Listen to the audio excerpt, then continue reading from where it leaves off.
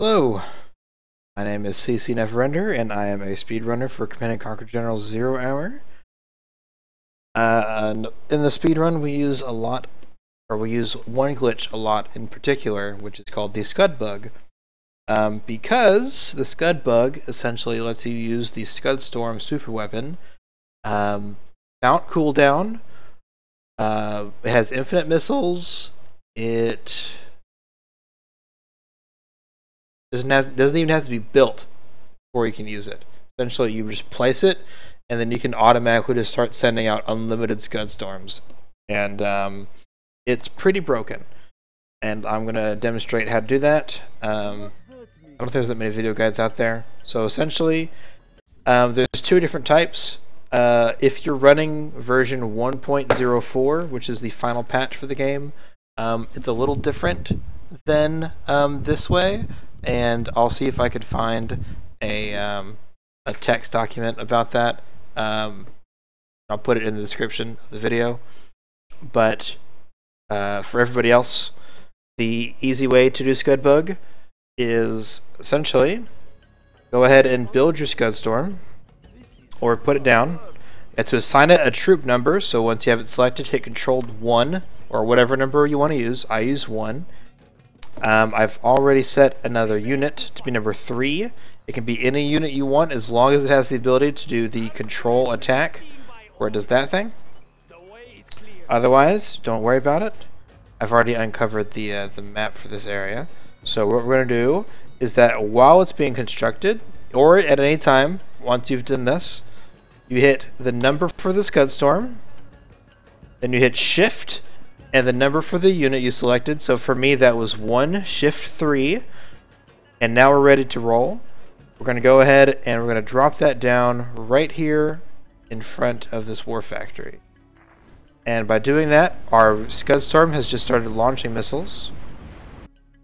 Go ahead and keep an eye out on this. Don't want to miss the show here. Now just be aware that your unit that you selected is going to start moving to do that. So be careful with that.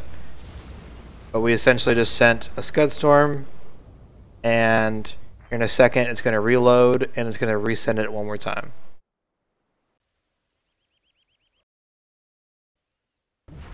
There you go. Yeah. Well done, General. You have reached a higher. So it's pretty ridiculous how it can just do that. That's what we're going to do. 1 Shift 3. Go ahead and set it here. And in the run, if you ever have the opportunity to build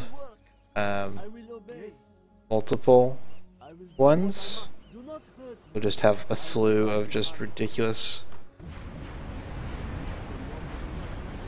power.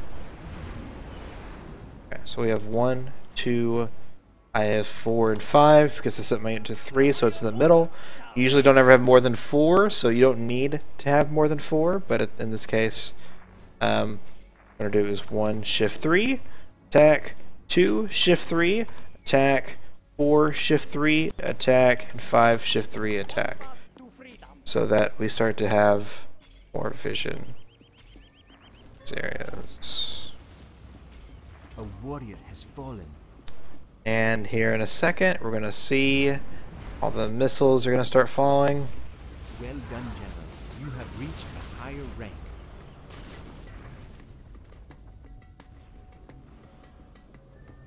I thought I put one over here. Oh, that's because number 3 is dead. That might be an issue.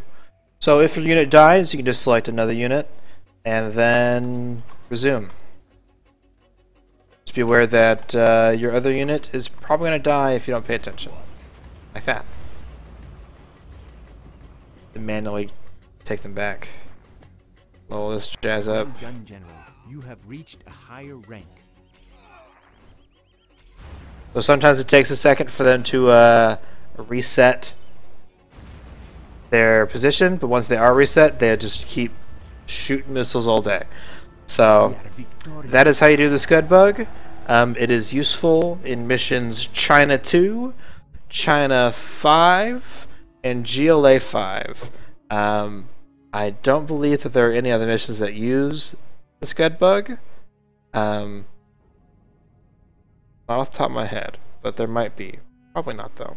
Anyways, I hope that was helpful to you guys, and hopefully that should help you out on your speed run. So hope to see you on the leaderboard. So take care. If you have any questions, feel free to send me a message or leave a comment, and I'll get back to you.